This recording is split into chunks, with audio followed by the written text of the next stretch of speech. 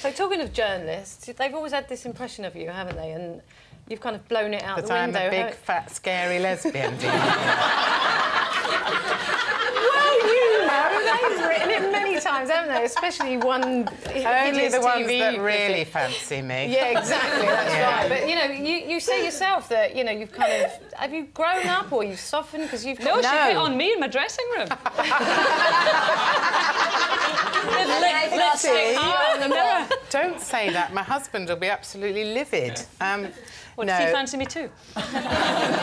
Always, always. But were people surprised, you know, that you're actually married and you've got 2 lovely kids? They're not that lovely.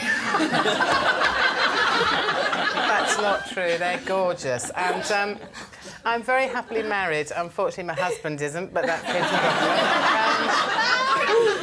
I don't know. Are you surprised that I'm married, Kerry? Not at all, no. Are you surprised? Not at all. So Flower in your book, the stand-up comic, that isn't you then? Not really, because she's 6 foot tall with a big nose.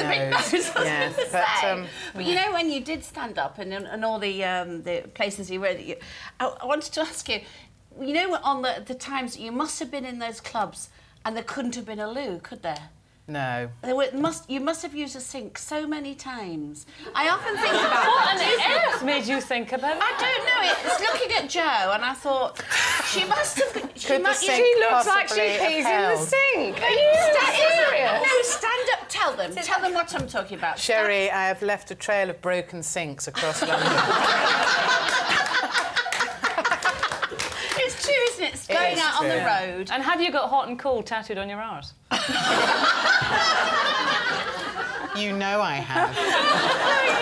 We've just But listen, Carol's point about you mellowing, whether this is true or not. I have mellowed. I want to show you this little I love clip. flowers, I love knitting. I knew you in the 80s, I didn't know you, but I used to go to the little comedy clubs that you started out in. You know, people like Eddie Izzard and all in tiny little London clubs. And you were, you know, you did come across as being a bit harsh and not the sort of person who'd be sitting on a sofa with Des O'Connor, you know, in later life.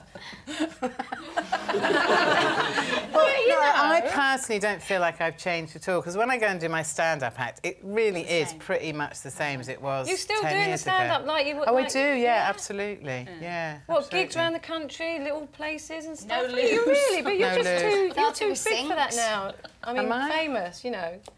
Oh, am I? Thank you. Am I famous, Kate? You've done mainstream blimey. TV and all that stuff. I know, but I mean, I still like doing live gigs, so I think it's Do important. you still get nervous? I do indeed. Do you? I do. And you still do all the kind of body image stuff, because that used to upset me a little bit, because I'm Did going to it? be really sycophantic, because I've always liked you, Jo. I have. Oh. No, I have. And when it seemed to me that you were kind of slagging yourself off, and I didn't like that. You know, I would watch, and yes, it was funny, but, you know, I wanted to say, oh, stop doing yourself down. Why? Because you seemed a nice lady. You know, Because you seemed a nice lady. What do you like? It's part of the act. Well, no, I think it was what it is. part of me as well. I think some people just have a self-deprecating sense of humour, and I always have, you know, and it used to make people laugh, so I thought, well, it's cheaper than writing new material. Go for it. So, I mean, does your appearance, or has your appearance really bothered you over the years, or is it just something that's been very convenient to put into an act? It hasn't bothered me, but it's bothered a lot of other people. Mr. G. Bushell and others, you know, get upset by it because they think, you know, women should make the effort to look nice, and they don't like it when you kind of go out. I think you look lovely there. Look at that photograph. That was when I won Miss Universe. But that's you saying that you don't look nice, though, isn't it? You say that people... That's me saying that I like having a laugh and I don't care, You really. like... Yeah, you like... Yeah, do you care when you went on Trinny and Tranny and doodly-doodly? Yeah, what did you do that for? What did I do that for? Well, because I wanted to have a laugh and have a go at them, really. Ah, OK. And I did. Yeah, you did. But, Jo, do you really not have any Oh, vanity? honestly, this is like, ooh, you know. Well, you're like you're like a bunch of sort of... Screaming harpies. You're like a bunch of women out of that prison thing on ITV. What's that called? Bad girls. Bad girls. I feel like I'm called that by Jo. I'm some new kind of prisoner, and I've been got in the corner by So force. listen, screw you, shoot. Do you not have any vanity at all? Like you're going out to a big night out, or you know, just anywhere? Well, obviously I have a bit because I won't bother to put lippy on, you know. But You're comfortable with who you are and yourself, and I think I'd rather look like you. Well, but just click here to watch more interviews with a whole range of famous faces, and click here to subscribe.